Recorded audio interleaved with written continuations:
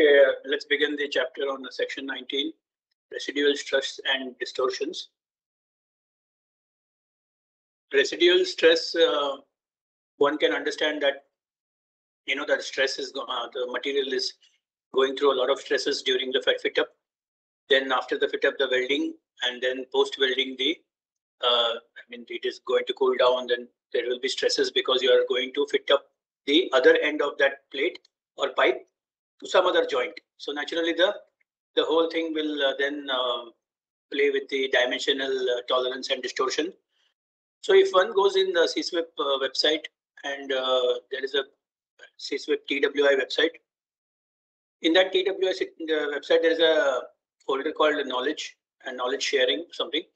Then in there you go and type dimension, distortion, and tolerance and all that. So you'll get many articles. So you can see that using those articles only, CSWIP course materials have been written, because I can see similarities between the both this. And you will be surprised that we are using many of those articles to make the procedures in our company. Like for instance, dimension and tolerance and distortion procedure is having all the good articles from CSWIP, and whatever they have taught there, we have made the same procedure. Basically, how to correct the dimension distortion, we have taken it from there. So you can understand the importance, seriousness of this chapter. So in an inspector's job is not only to check the welding and welding dimension, welding tolerance or welding profile or weld visual, but of course he will have to also undergo the issue of dimensional checking. So dimensional issues are there always playing out in the the structure that you are going to fabricate or the piping that you are going to fabricate. Both will be very important for an inspector to understand the dimensional tolerance and the whole dimensional distortion issue. So in the earlier chapter, what we told you was that during the fit up, the fit up fabricator will employ a lot of technique to do the fit up and show you.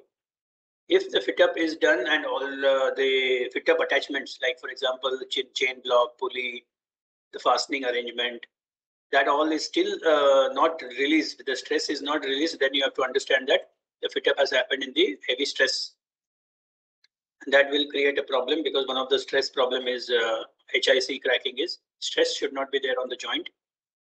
And that is the reason why we'll have to take note that during fabrication, as much as possible, there should be already only tack welded attachment should be there, nothing else should be there, and you should see that your structure, your pipe is free from any fastening arrangements, if I can call them. So the development of residual stress, because welding involves highly localized heating of joint edges to fuse the material, non-uniform stresses are set up in the components being joined, being joined and generated because of expansion and contraction of heated material. Initially, compressive stresses are created in the surrounding cold parent material when the weld pool is formed due to thermal expansion of the hot metal and HZA adjacent to the weld pool. Tensile stress occur on the cooling when contraction of weld metal and immediate as is resisted by the bulk of cold parent metal. So as you know, we are playing with the steel in any company. We are not using wood, we are not carpenters, but we are, you can categorize us as steel carpenters. The rules are slightly different. In wood, there is no expansion and contraction during the joining of wood. But if you see in steel, since we have to make it hot to its, like 1500 degree and all during welding, naturally there will be a lot of heat and there will be a lot of cooling. So naturally, tolerance wise, we'll have to take care a lot. So as long as the stresses are above the yield point of the metal at the prevailing temperature, they continue to produce permanent deformation. But in so doing are relieved and fall to the yield stress levels. So these to cause further distortion. So what will happen when the material is beyond the yield point? Naturally, there will be it will be having the stress and to go into the permanent deformation. When it is below the yield stress level, then naturally it can come back to its original position. We could release the weld from the plate by cutting along the joint line. It would shrink further because even when the distortion has stopped, the weld contains elastic strain. equivalent to the yield stress. So why we are learning this, you will come to know, because when we are welding, we are using the distortion generated by the heat and then trying to weld from a different direction so that the plate will go back into its original shape. And that is why we are using this methodology. You will see in coming in this lecture itself, you will see that happening. So you know that when the material cools down, it will shrink, especially the steel plate or steel pipe. Usually an experienced welding engineer will know this, and then depending on that, he will give cutting tolerances or cutting allowance for his welding joint so that the final structure, because you know the structures are made of so many plates and components. If you have done fabrication of topside deck or a large structure, you will know that when they are doing fabrication of tanks, they are taking note of that presetting during cutting.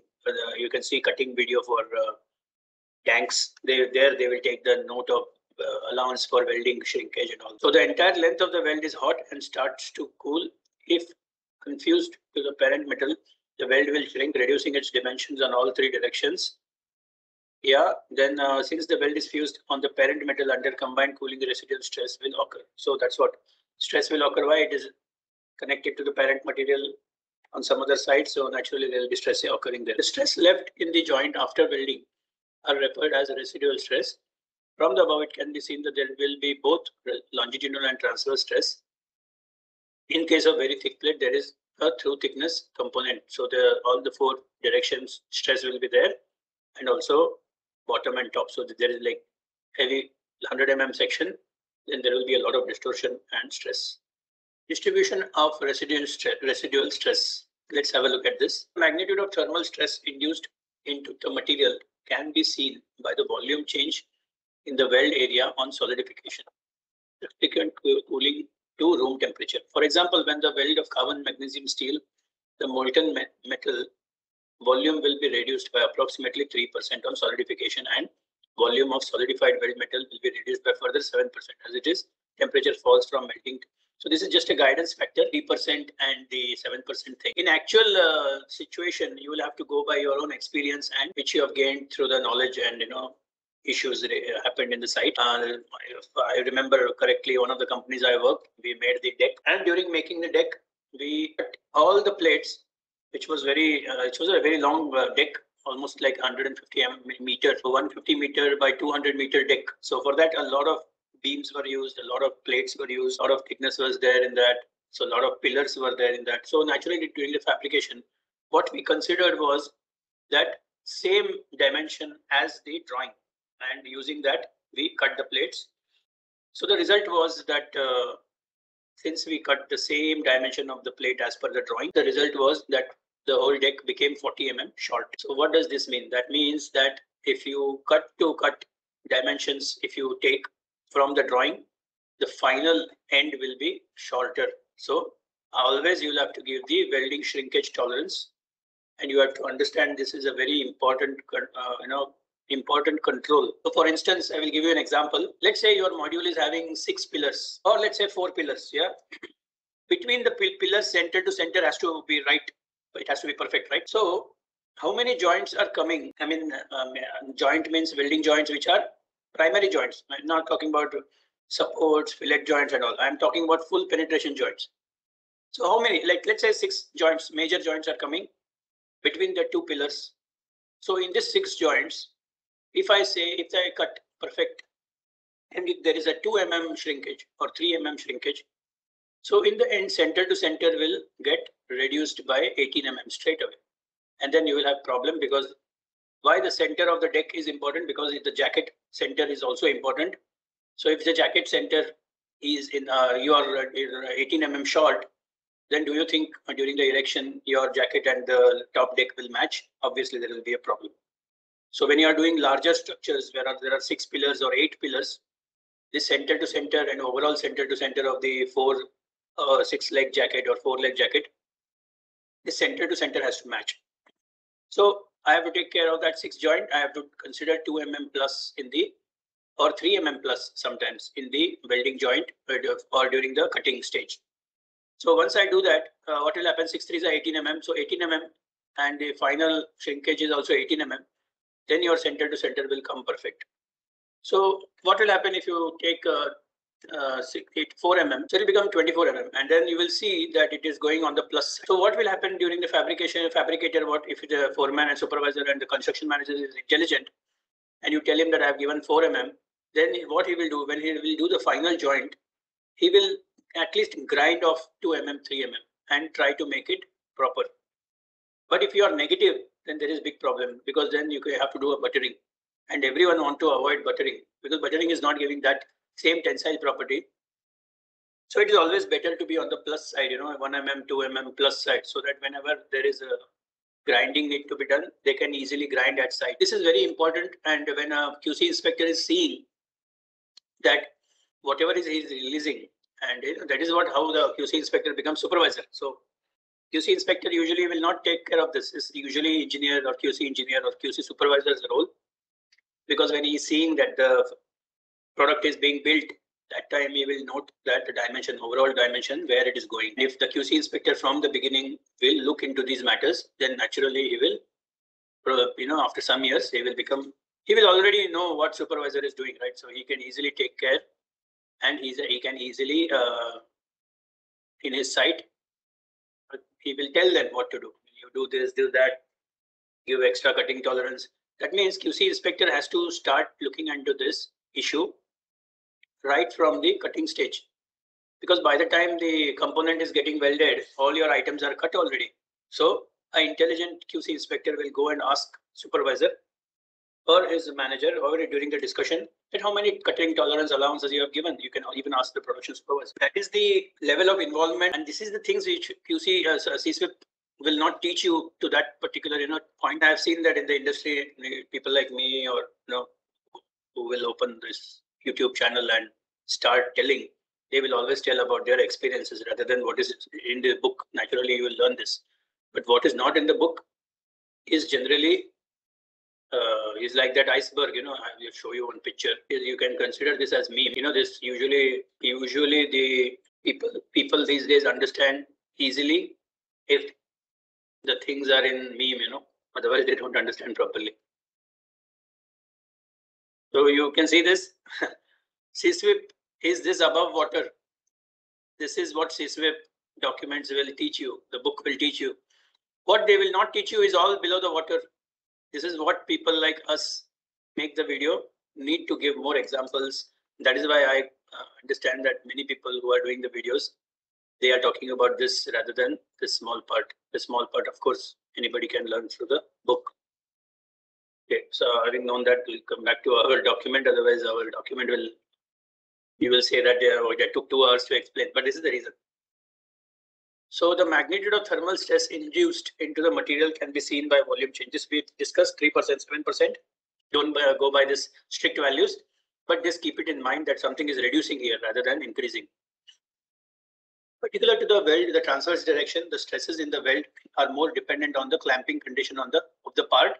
So how it is clamped and all that during the fit up. Transverse residual stress are often relatively small, although transverse distortion is substantial. The distribution of transverse residual stress in a butt joint is shown below. The tensile stress of a relatively low magnitude is produced in the middle section, while compressive stress is generated at both the ends of the joint. It must be noted that longer the weld, higher the tensile residual stress until yield stress is reached. So the pattern of residual stress on the transverse direction, you can see this weld joint, what he has done here. And he has said there is a tension and compression, both kind of, the stress is there on the welding. So the stress, both the parent material side, there is a stress of pull in the either direction, and then compression is because of the weld volume shrinkage and all that compression. Both kind of things are happening there simultaneously. In longitudinal stress, the weld and some of the plates which has been heated are at or near yield stress level. So yield stress level means already your dimension will get permanently distorted. Moving out to the plate from the HZ, the stress first falls to 0. The tensile stress region extends beyond the weld and has to the parent material. Beyond this, there is a region of compressive stress where the width of the band where tensile residual stresses are present depends on the heat input during the welding. Higher the heat input, wider the band where the tensile residual stress occurs. And that is the reason why we are telling always that, you know, the range has to be within the range, the interpass temperature. It should not be that high heat. If you can give only high current and weld in high heat input, naturally the welding will finish. But what about the distortion and other things? So when there are like 50 or like 80 welders welding a deck simultaneously released joint, one must always have some inspectors to do the surveillance checking. Whether you can see our chapter on weld audit. Why we are doing weld audit is because this welding which they are doing, we need to see if it is a critical joint. These people are doing it within the range, and heat input is proper. And that is, you can see that video is a beautiful video.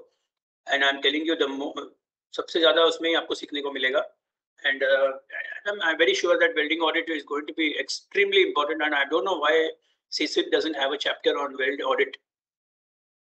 So if people are listening, then naturally, if I have the chance to talk to CSWIP board, we will tell them to include a weld audit and how to do a weld audit, how to calculate heat input, how to check whether the welder is welding within the parameters.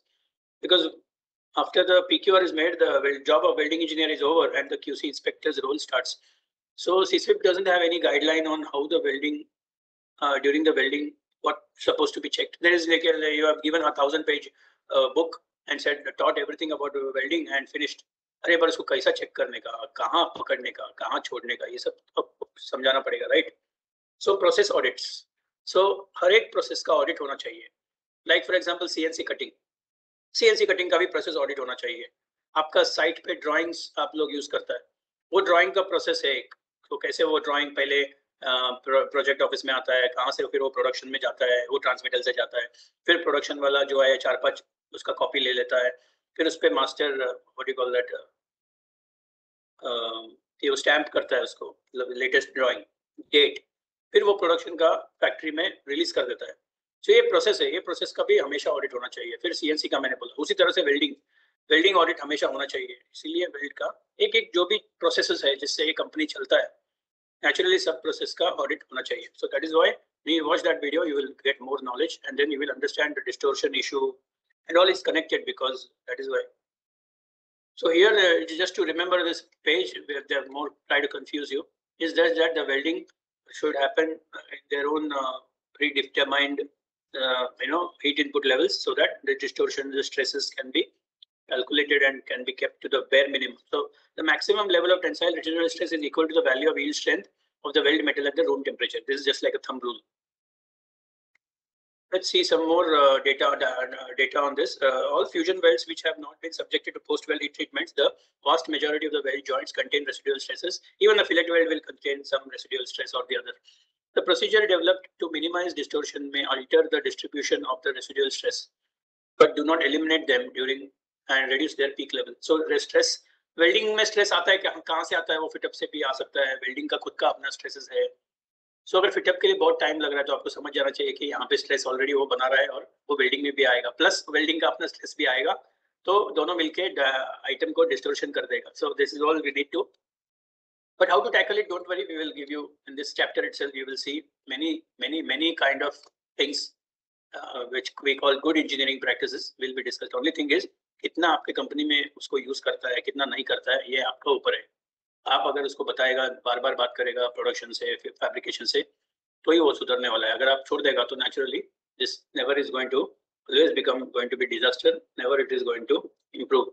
One method of reducing the level of residual stress in the welding joint is to perform PWST to relieve the stress. हर एक joint को आप PWST कर सकते हैं क्या?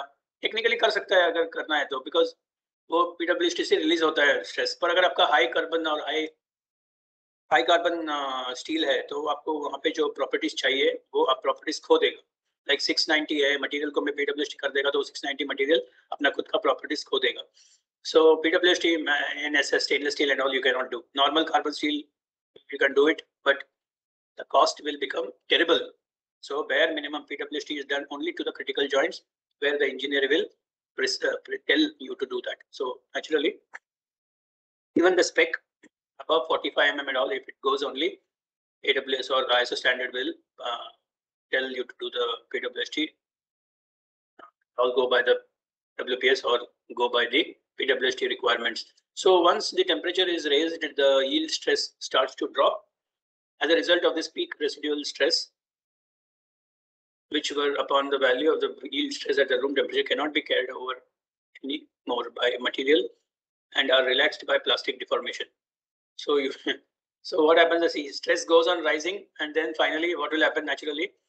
Sometimes it's relaxed by plastic deformation, which is usually the plastic deformation is confined at the level of grains, but in some situation can lead to significant deformation of the welded components. So देखिएगा जहां तक वो check the steel can tolerate, then it will have plastic deformation. This process ends when the material has reached the soaking temperature. So you understand that always the soaking temperature is very critical. So the level of residual stress will be reduced by the difference between the value of yield stress at room temperature, the PWST, at the soaking temperature, as seen in the following figure. This can be reduced. This can reduce the level of tensile residual stress up to quarter of its initial level, but compressive residual stress are left unchanged. It must be pointed out PWST does not completely eliminate these residual stresses.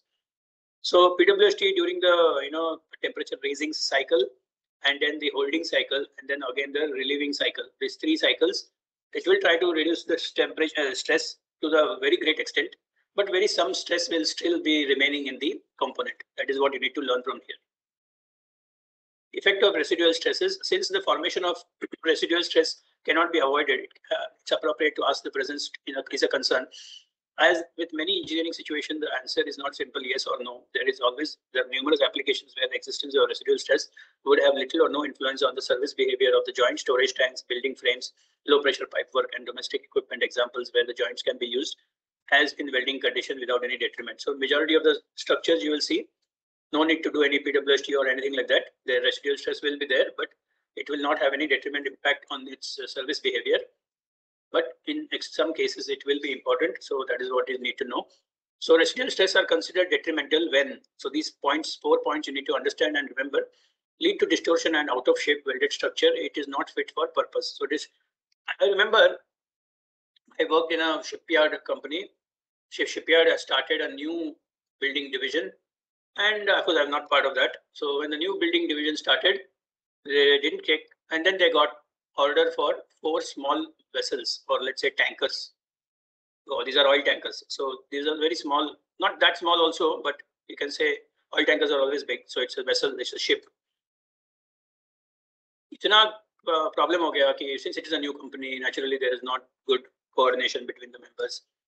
New cook, आप imagine करो एक नया kitchen आप setup कर रहा है. नया kitchen में नया chef इधर उधर से लेके आके आपने डाल दिया, तो पहले ही दिन आपका जो खाना बनेगा वो कैसा होगा. इसी तरह से वो भी है, एक प्रोजेक्ट करेगा, नया कंपनी है, नया पब्लिक है, तो आपस में तालमेल ये सब होना चाहिए और तभी जाके प्रोडक्ट फाइनल अच्छा बनेगा. तो यहाँ क्या हो गया, ये चारों टैंकर का डायमेंशन डिस्टोर्शन इतना हो गया कि वो शिप ही टेढ़ा बन गया. And you can imagine the ship is having such a dimensional distortion that it is even for the dimensional issue client is not accepted it. Finally वो चारों टैंकर बहुत साल तक शिपयार्ड में ही पड़ा रहा और बाद में उसको आधा दाम में, आई थिंक 1/3 कॉस्ट में उसको बेचना पड़ा. ऐसा कुछ हो गया वो डील. तो आप इमेजिन कर सकते हैं डायमेंशनल डिस्टोर्शन कितना बड़ा इशू है. बहुत बार रीफैब्रिकेट करना पड़ता है, बहुत प्रॉब्लम्स मैंने देखा है इंडस्ट्री में. पाइपिंग का बहुत बार प्रॉब्लम देखा है. पाइपिंग का मैं आपको एग्जांपल दे देगा कि मैं जो शिपयार्ड में था वहाँ पे क्वालिटी डिपार्टमेंट नहीं था. मतलब मैं 2000 की बात कर रहा हूँ, 2000, 2001, 2002. सो वो शिपयार्ड में हम लोग पहला क्यूसीज था. पहला क्यूसीज मतलब पाइपिंग डिपार्टमेंट में डायरेक्टली 20 क्यूसी डाल दिए. तो अभी क्या होएगा, what used to happen, I'm telling you that old ships used to come, they used to take the pipe from the old ship, put it in the workshop, put it on the plate, end to end, connect it with the bolt flange, tack it, and then the same type of pipe other side they used to make. So if only shipyard people will understand this. So this pipe used to go in the ship, फिर बाद में वो bolt निकाल देता था, टैक welding नीचे, फिर उसको वेल्डिंग करता था. तो वेल्डिंग में डिस्टोर्शन तो आएगा ही. फिर वो पाइप जो बनेगा वो अपने टारगेट पाइप बराबर तो टारगेटिंग किया, बट उसको पाइप उधर ही वेल्डिंग करने का छोड़ के आपने अगर नीचे वेल्डिंग किया जमीन पे या कोई सपोर्ट के ऊपर, नेचुरली वो डिस्टोर्शन टेढ़ा मेढ़ा तो होने वाला है। तो जाके जब ये शिप पे लगता था तो उसमें ऑलमोस्ट 60-70% जॉइंट काटना पड़ता था और फिर वहां पे जगह पे वेल्डिंग करना पड़ता था। इसलिए वो पाइप शॉप में बहुत सारा जो एट अ टाइम 20-20 शिप खड़ा रहता था शिपयार्ड में, तो नेचुरली 20-20 शिप खड़ा रहता था तो नेचुरली उतना पाइपिंग और उतना कंपनी को लॉस और टाइम नेचुरली ज़्यादा लगेगा, ज़्यादा स्ट्रेस सबके ऊपर। तो शिप में बहुत सारा जो ये जो पाइपिंग जॉइंट्स है कट होता था। तो हम लोग ने इसका बात को मतलब सॉल्व किया, इसको बहुत कंट्रोल में लेके आया। I am very sure happy that वो मैनेजर ने भी हमको बहुत साथ दिया और हम लोग ने भी छुपाया, जो फोरमैन वगैरह छुपाता है और ये काट के वहाँ वहीं पे बराबर कर देता है, तो ये सब वो मैनेजर तक बात पहुँचता नहीं है। पर हम लोग ने इसको as a quality control inspectors बात उठाया, फोटोग्राफ लिया, मैनेजर तक पहुँचाया। आज वो मैनेजर गुजरात में एक बड़ा शिपयार्ड में काम कर रहा है। आज 20 साल के बाद भी हमारा रिलेशन बहुत अच्छा है। सो ये सब सीखने लायक है और ये सब चीज़ आपका जो एक्सपीरियंसेस है वो आपको बहुत सिखाता है। सो ये डिस्टोर्शन आउट ऑफ शेप जो welding structure not fit for purpose होना है, ये बहुत ही बड़ा लेसन है और ये आप देखेगा जब आप ज्वाइन करेगा या ऑलरेडी ज्वाइंड है कोई ये लेक्चर सुन रहा है तो वो ऑलरेडी मालूम है उसको कि ये कितना बड़ा लफड़ा है। बहुत बार बहुत सारा जो रीफैब्रिकेट करना पड़ता है। सो ये एक्सपीरियंस है, ये एक्सपीरियंस में जब आप जूनियर लेवल पे काम कर रहा है तो ये सब आप डेफिनेटली सीखो, because this is very important for dimensional this at the end of the day welding will bring some kind of dimensional issue that you must be aware and how to mitigate that, which is we will see this in this chapter. I hope many people will learn and take note.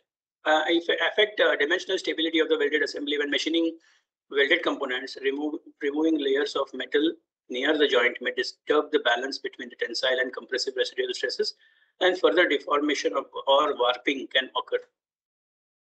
तो ये जो welded components को जब machining करता है तो जब metal का लेयर्स निकालता है तो फिर नेचुरली ये इसका बैलेंस बिगड़ जाता है और इसका जो रेसिडुअल स्ट्रेसेस, डिफॉर्मेशन, वार्पिंग भी हो सकता है। सो ये सब होता है, आपको ये जानने के लिए इंडस्ट्री में बहुत सारे एग्जांपल्स हैं। So this can make it difficult to hold critical machining tolerances and it may be desirable to stress relieve और टू अचीव डिमेंशनल स्टेबिलिटी।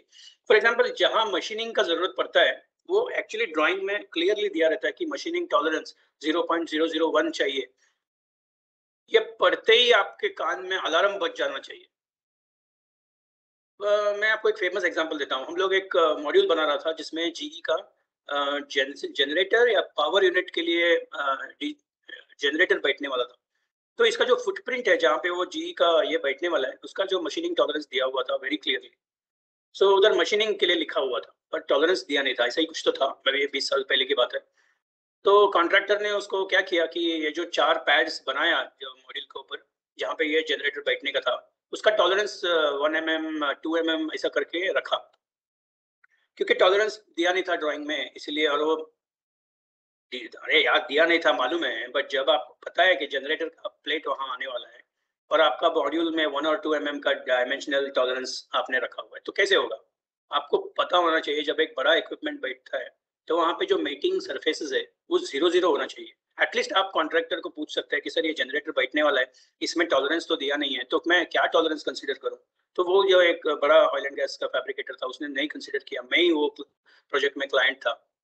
तो नेचुरली ये बात ठीक है ड्राइंग में नहीं दिया है इतना क्लियरली, बट आप पूछ सकते हैं राइट, क्योंकि आप फैब्रिकेटर जो कंपनी है वो बहुत ही एक्सपीरियंस वाला है तो नेचुरली वो पूछना चाहिए, पर उसने पूछा नहीं। और आप लोग जब एक कोई ड्राइंग प्रोजेक्ट शुरू होने से जितना ज़्यादा पड़ेगा उतना ईजी आपका प्रोजेक्ट जाएगा। और जब आप ये देखता है कि यहाँ पे कोई कंपोनेंट आने वाला है, जहाँ पे मशीनिंग होने वाला है, यहाँ पे हब आएगा, ये हब में सर्कुलर हब है तो ये कहीं कहीं जाके कनेक्ट होगा और वहाँ पे फिर वो मशीनिंग होगा। जैसा कि हम लोग अभी शिप में बहुत सारा इक्विपमेंट लगाता है, जैसे कि थ्रस्टर्स, जब हम लोग शिप में बाउ थ्रस्टर्स लगाता है उसका उधर मशीनिंग होता है तो हमको पहले से पता होता है कि इधर डिस्टोर्शन नहीं आना चाहिए और यहाँ पे मशीनिंग होने वाला है, यहाँ पे एक थोड़ा एक्स्ट्रा रखने का थिकनेस सो दैट वो मशीनिंग में वो टॉलरेंस आ जाएगा बराबर। तो ये सब चीज़ आपको सोचने पे मजबूर करता है। और आप जूनियर लेवल पे अगर किसी सीनियर ने सोचा नहीं तो आप उसको हाईलाइट कर सकते हैं कि सर इसमें मशीनिंग होगा क्योंकि यहाँ पे बड़ा इक्विपमेंट आने वाला है, यहाँ पे क्या टॉलरेंस चाहिए, सो दैट वो पैड प्लेट में वेल्डिंग करने के टाइम पे हमको टॉलरेंस मेंटेन करना है 0-0 में। तो हम लोग को कुछ एडिशनल चीज करना पड़ेगा, क्या करना पड़ेगा ये देखते हैं हम लोग ये वीडियो में। बट ये आपको पहले से पता होगा कि ये वेल्डिंग में डिस्टोर्शन होने वाला है, तो आप बहुत सारा खबरदारी पहले से ले सकते हैं. So enhanced risk of brittle fracture when the residual stresses are present in the welded component. Small extra stress add may initiate a brittle fracture, providing other conditions are met. So इसमें वो बोलता है कि welding करने के time पे brittle fracture भी आ सकता है, पर वो there are certain conditions only at that time it will happen. It's the brittle fracture thing is not always going to happen. But one must know this is what I'm trying to tell. So can facilitate a certain type of corrosion. Some metals in certain environment corrode rapidly in the presence of tensile stress. Corrosion cracking can occur, and in these cases, a joint in as welded condition containing residual stresses suffer excessive attack. Retard if the joint is stress relieved. So stress से होने वाला corrosion जो stress corrosion cracking है, but usually stress से होने वाला corrosion के लिए बहुत time लगता है. But I don't know this. They are telling ये जो आपको जब कहीं plant में वगैरह काम करेगा या ये जब जाएगा ये in service में होगा stress corrosion cracking are one of the examples can happen. So people who are going to do some fabrication and then they are going to put it in the live plant, they need to know that this stress corrosion cracking is one of the elements they need to counter. So in the service requirement indicate that residual stresses are undesirable. Designer must take them into account when selecting materials and deciding upon the safe working stress. So in such conditions, designer खुद वो जो बोलता है वो बोलेगा कि इसको PWST करना जरूरी है क्योंकि ये नहीं तो आगे जाके स्ट्रेस करोजन में आ जाएगा. So this inspector का कोई इसमें रोल नहीं है, just to read the drawing properly. That's it. So this can be seen in the design of ships where the combination of low temperature and residual stress can lead to brittle fracture. The designer selects a material not susceptible to the mode of failure and even in the low temperature where it can be experienced during the working life. So चारपे impact हम लोगों ने low temperature पे क्यों करता है? ये इसीलिए है to avoid this kind of issues, and you have to understand how your material will behave in the brittle fracture. So the designer will decide this because he knows the service temperature and the upper and lower limit plus उसका जो design का safety limit है ये सब देख. So well ये सब point हो गया है. फिर ये there are some specific application where the essential reduced level of residual stresses in the weld joint pressure vessels because of the risk of catastrophic failure by brittle stress relief is has statutory or insurance requirement. So बहुत बड़ा बार insurance का भी requirement रहता है कि ये stress relief हो जाए. Although I have not come across any insurance asking, I don't know, but if they have written this, then maybe in British or UK or Europe or US, maybe there is when the insurance is going to insure the project, they will also go into the engineering, and then they will naturally ask for it. Factors affecting residual stress. So what are the factors? ये पांच point तो आपको सोते जागते उठते बैठते याद रखना है. So ये आपको पूरा बायट कर लो. Material property affect करता है. Amount of restraint फैब्रिकेटर का काम है वो आपको अफेक्ट करता है. जॉइंट का डिजाइन नेचुरली अफेक्ट करता है. फिटअप यही मैं बोल रहा था, अमाउंट ऑफ रेस्ट्रेंट और फिटअप अफेक्ट करता है और वेल्डिंग सीक्वेंस अफेक्ट करता है. ये 5 पॉइंट में अगर आप क्यूसी इंस्पेक्टर का रोल देखेगा, मटेरियल प्रॉपर्टी में आपका कोई रोल नहीं है, अमाउंट ऑफ रेस्ट्रेंट में आपका काम है, डिजाइन में आपका काम नहीं है, फिटअप में आपका काम है, वेल्डिंग सीक्वेंस में आपका काम है. तो 3 जगह पे क्यूसी इंस्पेक्टर का काम इसमें बहुत इंपॉर्टेंट है और क्रिटिकल है.